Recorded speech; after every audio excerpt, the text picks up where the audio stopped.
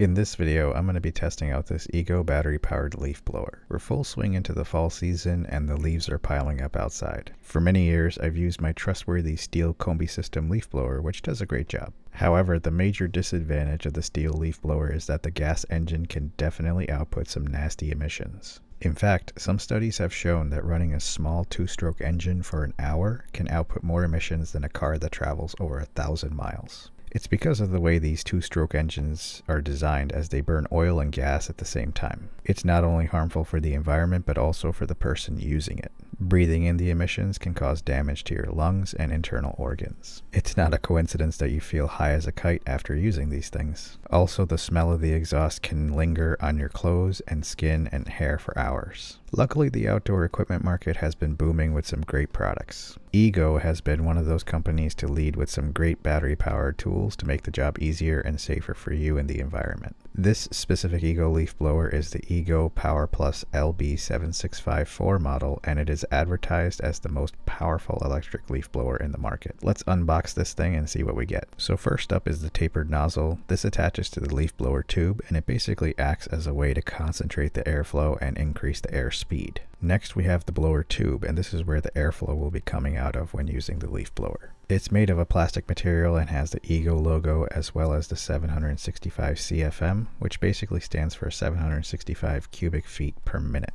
The higher the CFM generally means a more powerful leaf blower. And Ego definitely lets you know that this is apparently the industry's most powerful handheld blower according to this big old sticker. This next piece is a spread nozzle, which attaches to the end of the main blower tube and gives you a wider range of airflow. Here's how the nozzle's attached to the blower tube. This little release button allows for easy detachment. I'll be honest, I barely use these nozzles with this leaf blower. Now we have the main unit of the blower. My initial impressions is that this thing looks like a Nerf gun. Everything about the design, from the Ego logo to the green accents on the base to the honeycomb style air intake, screams Nerf gun. I definitely like the design. It makes this thing look very unique. This dial up here is the speed lock. It's almost like a cruise control for the leaf blower, as it allows you to set a constant speed without having to hold the trigger down. On the top of the handle, there's a turbo button, which gives you an extra boost of air up to 200 miles per hour. Below the handle area is where the battery will mount. I'll show you that in a second. Now we have the battery that comes with this leaf blower. It's the Ego Power Plus 56 volt battery that is 5 amp hours. This can actually power a multitude of Ego products, which is great. The battery weighs quite a bit. In fact, I think most of the weight of the blower will be this battery. It uses the same color sequencing as the rest of the leaf blower. It has an indicator button on the back of it that shows how much power is left in the battery. It has some ventilation along the top, which is good in case the batteries heat up inside. Here's a side-by-side comparison with an 18 volt 4 amp hour battery for my Ryobi tools. You can see how much bigger the Ego battery is. Next, we have the Ego battery charger, which is also fairly large to accommodate the 56 volt battery. It has indicator lights on it to show the status of the charging. It does have mounting holes on the back if you want to mount this thing on the wall, and it's nice they include a reference of the distance between the mounting holes. Here's a comparison with an 18 volt charger to show you how much bigger the charger is. Here we have the shoulder strap if you want to use it with the leaf blower. It has a nice Ego logo on the padded area of the strap. Finally, we have a packet of instructions and guidelines for this blower, battery, and charger. I'm just going to plug in the charger and set up the battery to charge. The battery slides onto the charger pretty easily. I was surprised at the sound this charger makes. It's definitely louder than any of the other battery chargers I have. Now let's put this blower together and see how it works. The battery slides onto the main blower section using these rails. Next, the blower tube will slide on this way with the green release tab lining up with the notch on the side near the Ego logo. Now that we have the blower put together, let's do some size comparisons between the Ego leaf blower and the Stihl combi system leaf blower. You can see the Ego is significantly shorter and slimmer than the Stihl, and that's because it's a different setup. Stihl uses a single gas engine where multiple attachments can be added. This results in a shaft that is longer than a traditional leaf blower. Let's check out the weight of these two. The Stihl gas-powered blower with 3/4 tank full of gas weighs about 15.2 pounds. The Ego with the battery installed weighs about 9.8 pounds. Now I'm going to put these two to the test. I'll use this section of my backyard for this test. It's directly underneath a small oak tree and the leaves are evenly spread out in this area. I'll split up the area in half like it's seen here. First, I'll clear this side using the Stihl gas-powered blower.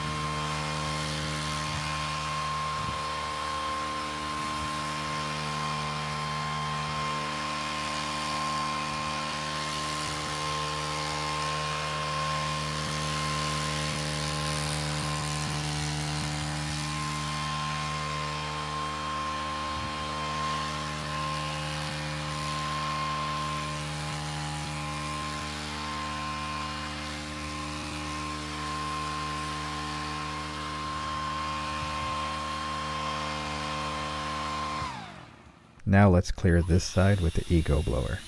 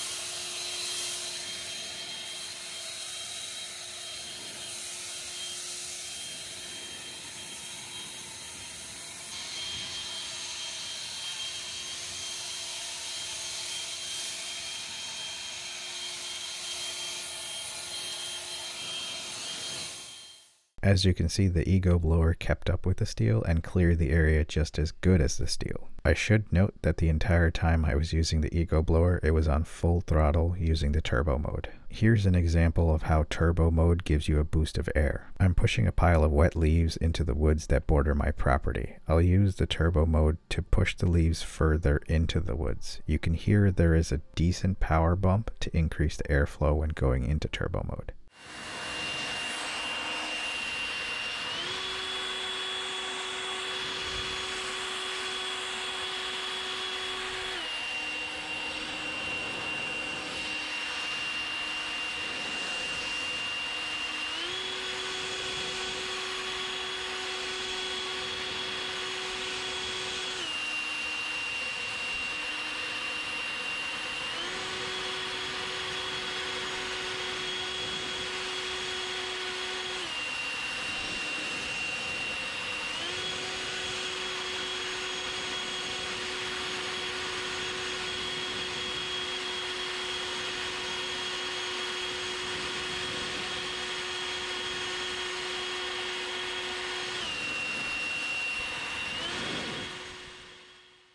So coming to the question on whether this Ego leaf blower is better than a gas-powered Stihl leaf blower, I would say it's not necessarily better than the gas-powered Stihl, but it clearly has its advantages and disadvantages. The fact that this blower is electric is nice because you can just pop on the battery and get going. There's no fuel or oil to mix, no priming of the engine, and certainly no line to pull to start the motor. However, the downside is that eventually the battery will run out of charge. Ego advertises that this blower can run for 90 minutes on a single charge using a 5 amp hour battery. I'd say that's a stretch, and the actual runtime is more like 70 minutes. If you use the turbo button, it will be drastically less than that. I've also noticed that when the battery reaches about 2 bars on the indicator, which I'm guessing is around 25% charge left, the blower begins to slow down in the amount of air it's moving.